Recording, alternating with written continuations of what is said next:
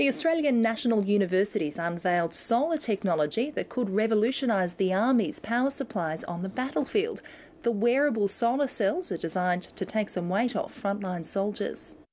The equipment of the modern frontline soldier is becoming increasingly high-tech.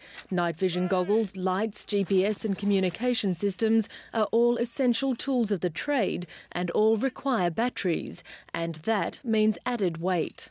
The average soldier in Afghanistan now is carrying probably all up, including everything he's got, is probably carrying 40 to 50, some of them even 60 kilograms. In collaboration with the Defence Force, the Australian National University has come up with a solution, slither cell solar technology.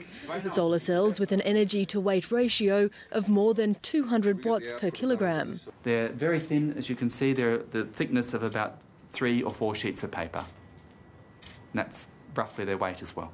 Flexible and durable, these panels could be incorporated into uniforms, enabling soldiers to generate their own power in the field. So the idea is that you could either have it on the back here, or if you have a backpack, you could stick onto the backpack, you could attach them to various different objects on the soldier.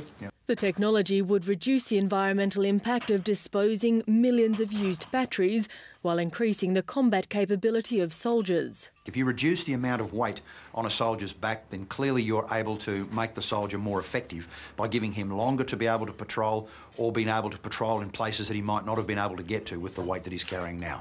The sliver cell technology is now in commercial production. Defence would like to see it used on the battlefront within the next 5 years. Eleanor Gregory, ABC News, Canberra.